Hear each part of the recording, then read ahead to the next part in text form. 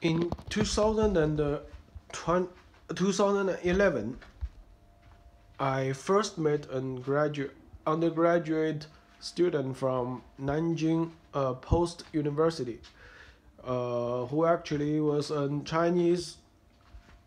civil uh, Chinese citizen who graduated from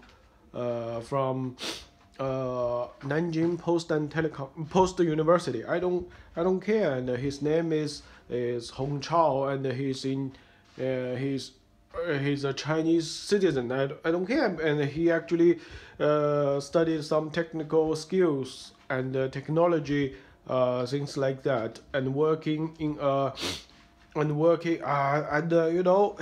he's quite talkative, and he's very lovely to talk. I don't he's lovely to talk, and he works in when you started your job and you just earn some salary. I don't actually care too much about so-called career. And me and him, we studied and worked together in a Chinese company, uh, and I'm not so hardworking. I'm not, most of the time I relax a little bit, but it's an office job. But when you work in office, not some people would like to get promoted to an upper class, and then you have to deal with them, and you have to deal with their harassment. You have to deal with their uh, questions, and you have to deal with their customers. And when you started to work, then you manage to forget your life, uh, forget those uh, rules from outside, and you were just stuck in an office, and you work day and night, and you start to work. You wake up and you come back to office to work. Then you get some salary, and one day probably possibly you can quit your job and and self-employed, and you can self-employed, and then you can do the jobs that you want, and you can say you are a CEO, and things like that. But the thing is, inflation is getting high. My I worked in a private school for English teaching.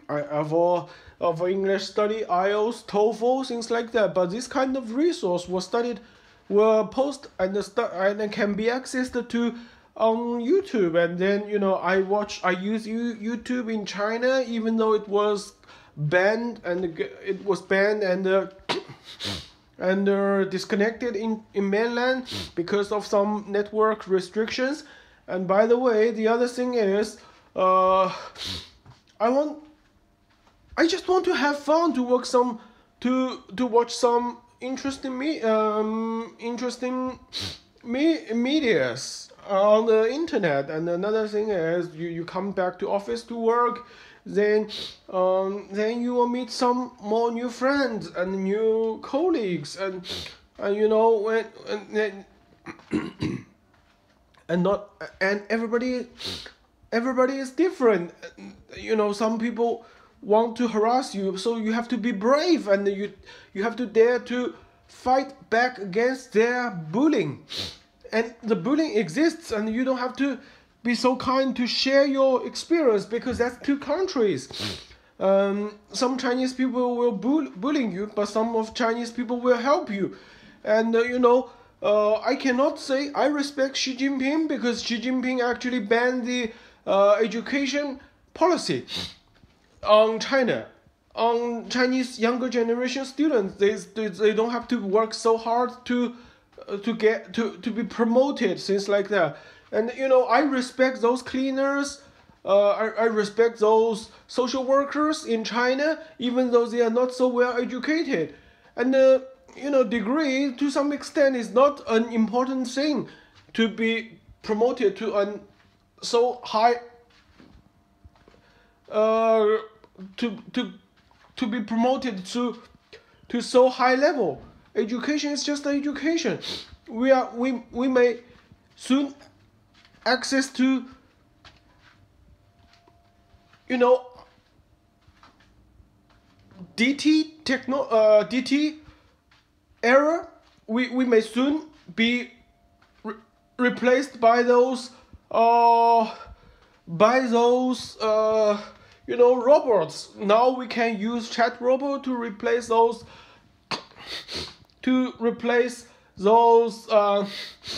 customer service center, to replace those call center jobs. And even later we may be replaced by robot. If you are working on the street as a driver, you may soon be replaced by decision making AI. Machine will be so intelligent later. But nowadays, even though I have been so educated and so hardworking on my personal studies, but I'm still so eager to learn and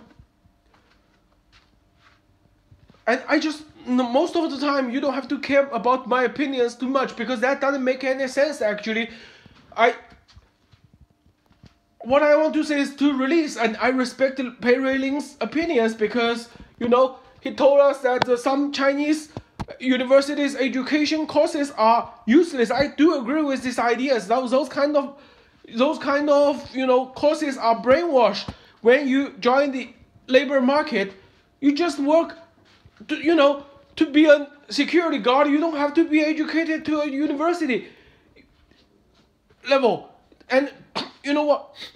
To be a cleaner at the moment, to be a security, you don't have to get promoted, and you can self-study at home, and as long as you're a healthy man, you can do this kind of job. And even a policeman, you don't have to be so intelligent to be a policeman. What you have to do is to be followed by those rules and do whatever the leaders ask you to do. You don't have to think about too much.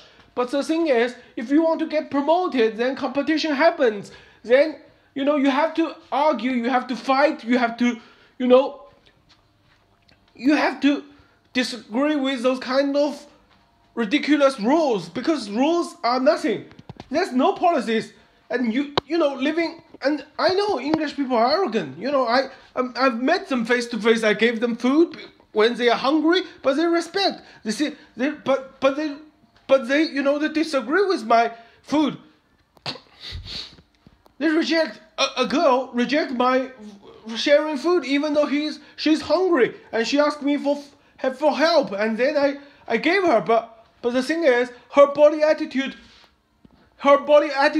tells me nothing. Tells me no. That's not right. Actually, there's no need. There's no need, because they need food in London. When they need food in London, I help them. I share them with food. For me, I'm even in a queue for emergency food, and that's all right. For me, I think I'm doing the right thing. Every day I record myself. Every day I study hard, and I know how tech works. But the thing is, right now I don't want to study tech, because I think that's useless. One day your colleagues will approach you for help. Then I share those ideas with them. I share those. I'm happy to share. I'm nothing. I think I'm nothing. The thing is, for me as a citizen, as long as I have food and I can live on, that's a basic level. But the thing is, not every individual is happy with the situation.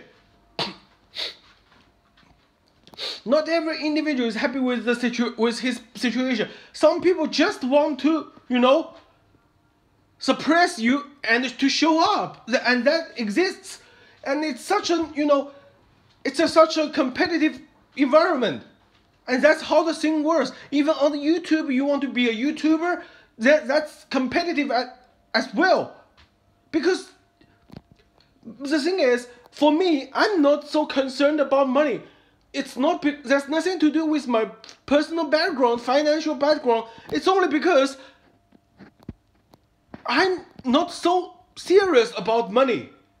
I want to be happier. I want to be happier. That's why I get some money to come to those spa shop to get my foot massage. I like foot massage. I've met some American travelers, visitors in China, in Shanghai. They also come to those. They also come to those foot massage center for relax. And of course, another thing is when I'm in a working environment in a public company, I also got harassed by those rubbish manager because they want to harass you to show up and to let you be afraid, let you be timid. But I'm not afraid. There's nothing to do with my career promotion. I'm just the guy don't want to be afraid. And the thing is, as in this small room, as long as I got such a small room, I'm happy. I'm happy enough. That's okay, and that's enough for me. Of course, I also came across, I lost some money, but I can earn it back. As long as I'm hardworking, I can easily earn it back. As long as I work. Most of the time when I work, then I don't think too much. But the thing is, when I started to work, I get rid of my skills. Those skills were put on me, were left on me for so many years. So many years, I learned them from hands-on experience, from my practical experience. But the thing is, when I try to get rid of those kind of skills, I feel pity. I feel shame. I feel shame because I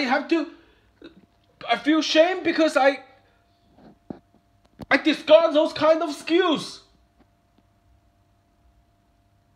The thing is, at my age, I just want to get rid of all my skills. And I'm not joking. I actually sometimes I want to, jump out of those skyscrapers. For example, I jump out of the Heathrow airport. I'm so nervous. It's a crazy day.